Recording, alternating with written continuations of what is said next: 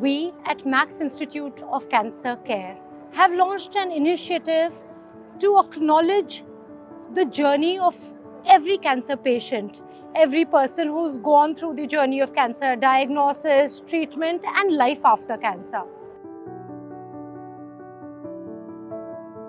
So we put this box to depict what a cancer patient goes through when they're left alone.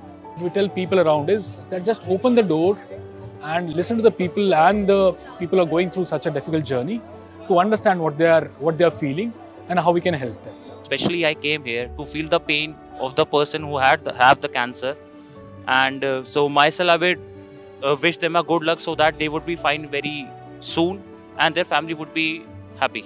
It's really very emotional, to be honest. The kind of words, the tone which they have used, I actually feel the pain. It's very important to take care of your mental health more than your physical health.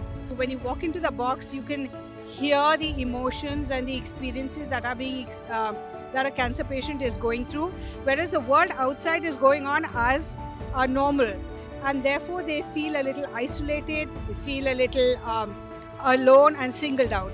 If I can say, each one of them, when they were diagnosed, they were 1x, today they are 10x, because they are able to do more, they are able to understand more, contribute more, make a difference, and that is what we are doing. All of you, the people who actually faced it, waged the war against it, victored over it, to stand with us and become the face of this movement.